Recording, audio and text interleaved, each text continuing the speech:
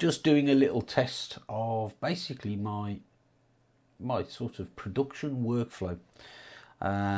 So I'm sitting here at the moment looking at the Canon 5D Mark III on a tiny little rig sitting on the corner of my desk, and I'm driving it via an Android tablet, a cheap Android tablet. I'm recording the sound through this lavalier mic.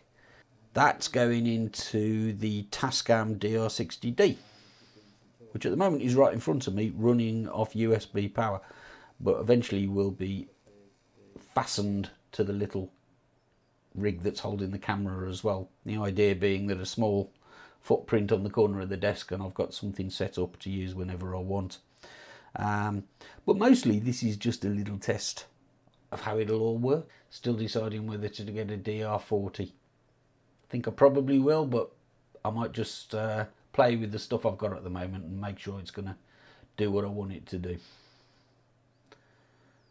Bye.